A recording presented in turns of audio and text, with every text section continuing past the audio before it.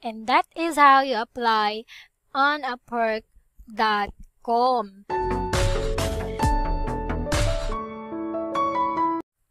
Hi everyone! Welcome back to my YouTube channel. This is Erica.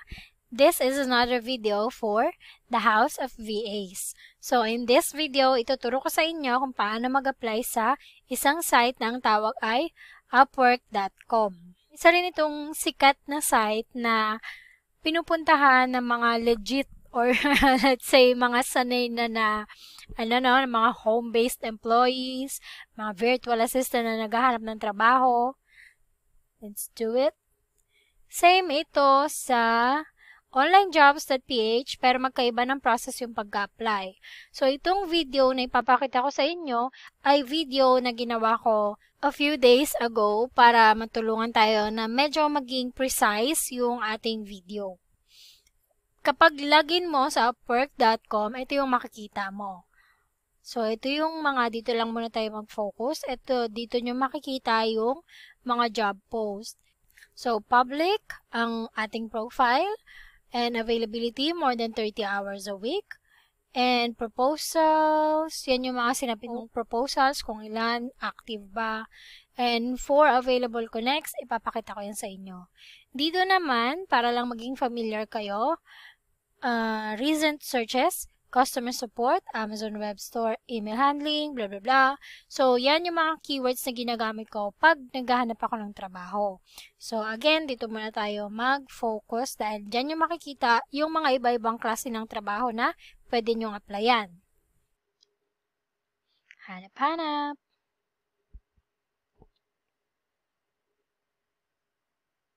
Yup. Yun nga. VA needed for data entry. Yan. Pag na-open nyo na yung job post, ayan yung makikita nyo, yung job details. So, next, great gig for someone just starting out, looking forward to working with you. So, basahin muna natin yung job details bago tayo mag-jump to submit a proposal. Hi there! I'm looking for someone who can keep my spreadsheet updated with property information. Very easy, you just have to stay on top of things. Project setup should take a few hours. Thereafter, maybe half an hour of maintenance a day. Very easy and long-term gig.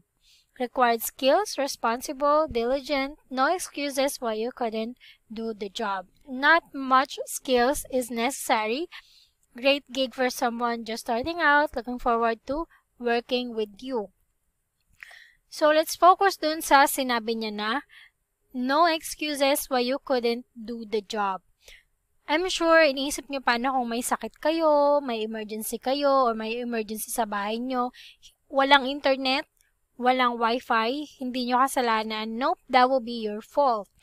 Now, kung walang internet at wala kayong kuryente, pupunta kayo sa pinakamalapit na cafe. Yun ang diskarte ng mga work from home or home-based employees. Punta kayo sa pinakamalapit na cafe, ganun, dun kayo magtatrabaho. So, pwede kayo makapunta sa bahay ng iba, makisaksak ng laptop, makagamit ng wifi. So, yun yung mga solusyon ng mga home-based employees, mga work from home, yan, yung mga ganyan. Hindi kami pwedeng mawala ng kuryente at mawala ng wifi. So, let's continue. Pindutin na yung submit a proposal. So, sa onlinejobs.ph, kung nanood kayo nung una, apply yung pinipindot. Pero dito kay Upwork, it's submit a proposal.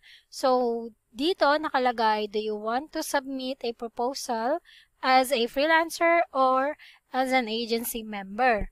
And mapapansin nyo dito, this is very important, yung 4 connects available.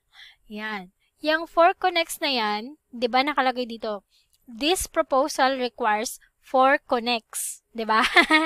So, ibig sabihin yan, hindi kayo makaka-apply kung wala kayong 4 connects.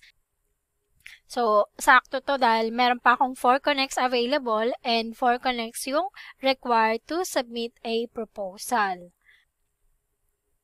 Isa pa, kung mapapansin nyo, nakalagay general profile. So, nakalagay propose with specialized profile. Meron akong iba-ibang profile sa Upwork.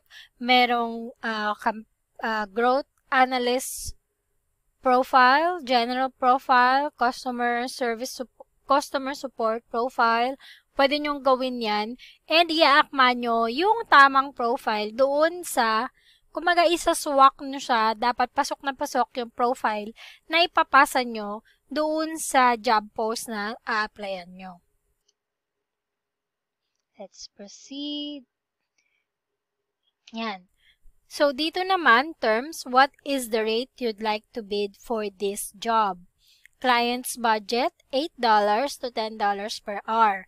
Your profile rate is $4 per hour. So, pwede kang mag-bid, diba? Tapos, ito naman nakalagay, 20% Upwork service fee. So, pag-uusapan din natin yan sa mga susunod na video. Kung gusto nyo magtuloy-tuloy itong video sa Upwork, pwede nyo ilagay dyan yung tanong nyo.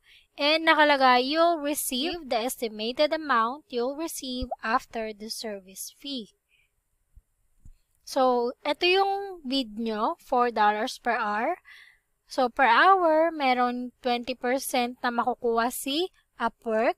So, ang magiging rate nyo lang ay ito na nakalagay sa you'll receive. Additional details. So, dito, cover letter. Naipaliwanag ko na sa inyo to sa previous na natin, no?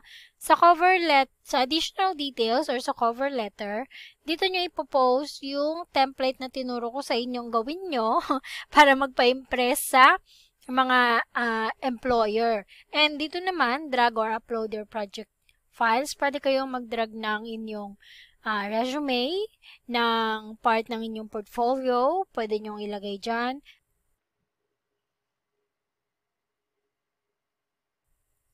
Yan. So, pag nalagay nyo na lahat ng details nyo dito sa cover letter nyo for the job post or the proposal, pipindutin nyo lang yung submit proposal.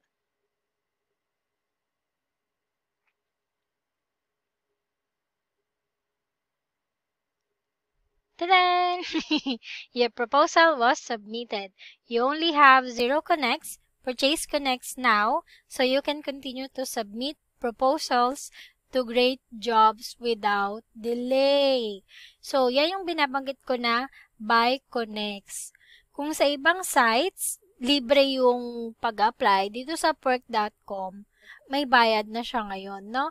Pero, pag bago yung profile mo, merong free connects, certain numbers ng connects na ibibigay sa inyo para makapag-start kayo. And then, kapag naubos nyo na, you'll have to buy the connects naman.